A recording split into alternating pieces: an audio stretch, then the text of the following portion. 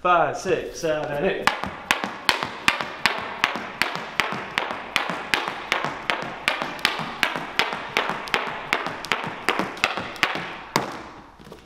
Back clicks.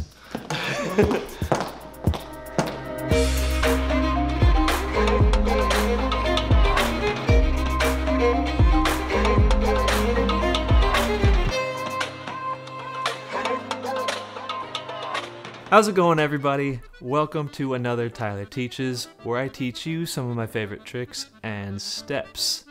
Today we're going over one of my favorite tricks, and one of those that's easily missed and can be a little on the inconsistent side. That being back clicks. But before diving into it, be sure to hit that like button if you enjoy these breakdowns. Liking the video really helps with the YouTube algorithm to get this video out to more dancers out there. So I'd really appreciate that, along with subscribing to the channel to join this community of Irish dance YouTubers. We're slowly getting more Irish dance on YouTube, and you're a huge part of that by continuing to support channels like this. So thank you for that. Also, if you'd like to support the channel further, I have a bunch of comfy dance apparel over at Teespring, such as the shirt I'm wearing right now. All the proceeds go directly back into making the channel better, opening up more of my schedule so I can make more videos. Head on over there at teespring.com/stores/Tyler Schwartz Dance Shop. Also, these tunes you're listening to are provided by Fesh App. Whether you're a competitive dancer looking for practice tunes, or just love Irish music like myself, with hundreds of tracks in their catalog and more being added every week. Try it now over on the Google Play Store or Apple App Store. Now, the first thing I need to make super clear is that learning how to get consistent back clicks is a process. It'll take time, and that time may vary from dancer to dancer. This is a trick that requires a few layers of understanding, and you really can't skip or fast forward through any of those layers. It's a trick that requires quality along with a hefty dose of quantity, aka practice. So when we think about back clicks, we think about the actual heel click, but also the height and spin that's involved. Now, it doesn't make sense to work on the height and spin before being able to hit the heels on a consistent level. So we're going to talk about that and how to achieve that on a consistent basis first. We've talked about heel click consistency before in a previous video. Today we're just dialing in on the back click, but those same principles still apply. We gotta have my big three things in order to stay consistent with heel clicks. That being turned out feet, pointed toes, and crossover from the hips. If one of those three is lacking, you'll be missing more clicks than you'll be hitting. Or if you find yourself missing a bunch of clicks, normally one of those three isn't happening from one or both of your feet. So to practice back clicks, we first want to practice our two-footed switching click jumps, from right foot in front to left, and so on and so on. Practice them to a reel with a straight jump in between each switch. You should be able to get one jump switch click each bar for 8 bars. Here's an example of this to music.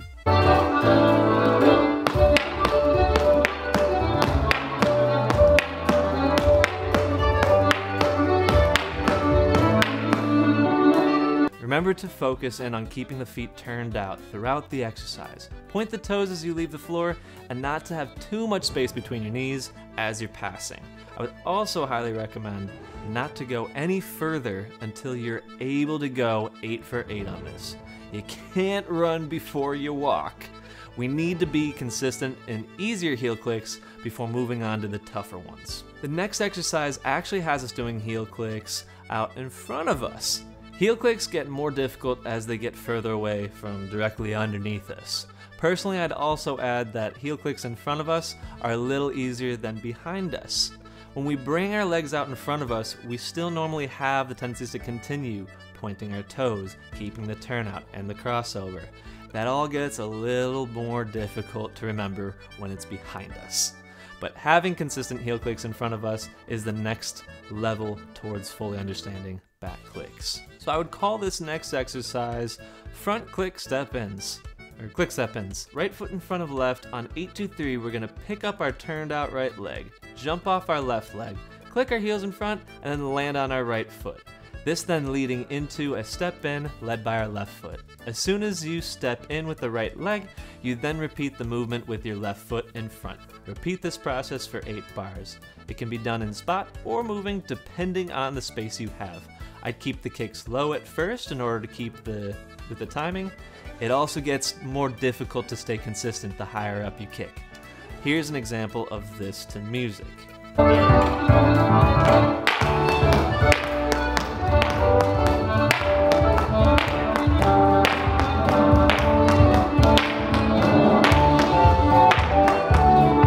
Remember that the big 3 is still important. Remember to keep those toes pointed, turned out, and cross over.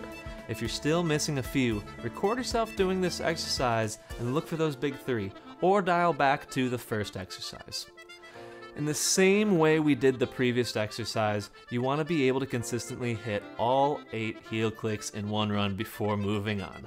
If you can't be consistent with the clicks in front of you, you definitely won't be able to be consistent behind you. Alright, we've managed to get consistent heel clicks underneath us and in front of us. Now it's time to start working on the heel clicks behind us. This exercise is going to be pretty similar to the one we just did on our 8-2-3. We're going to pick up our back leg.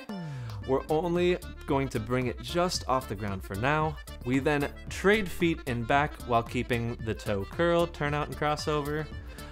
When all this is at play, the heels have a tendency to just run into each other. After that trade, bring your new back foot down, followed by the new front foot. Here's an example of that to music.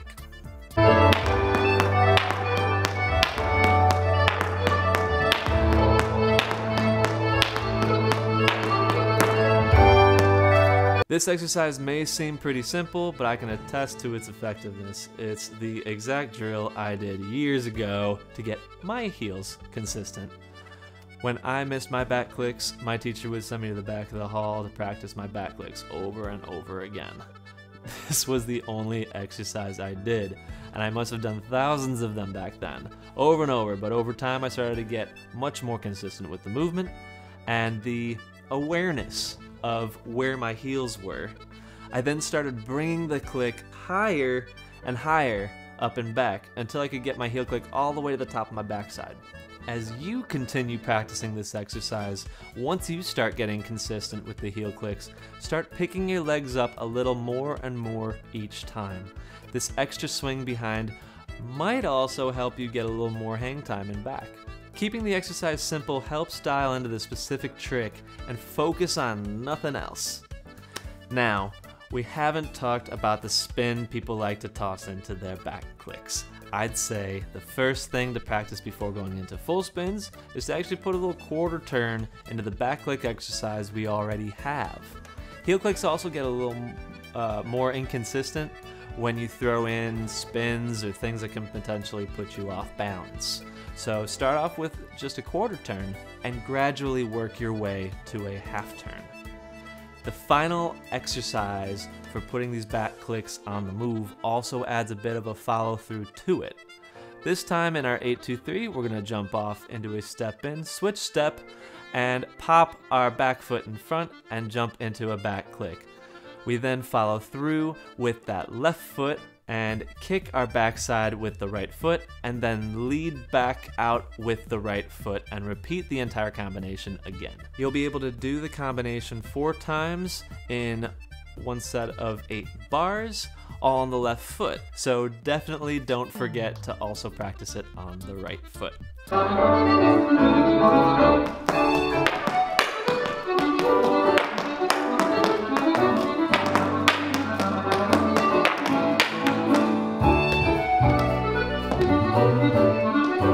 Once you've got the balance of the back click on the move, add in the spin by turning over your left shoulder on the left back clicks and right shoulder on the right back clicks.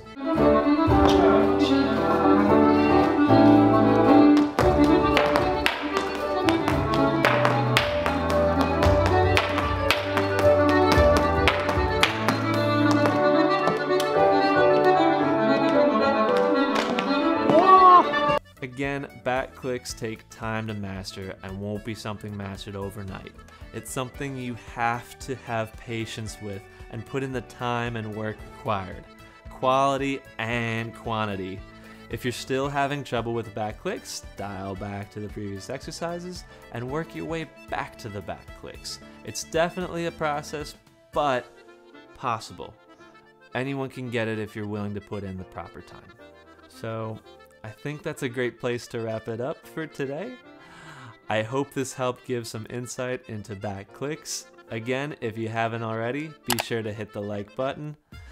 These videos take a good amount of time with setting up the scripts, videoing, and editing. So hitting that like button really does help motivate me to continue making more of these videos for all of you beautiful people out there.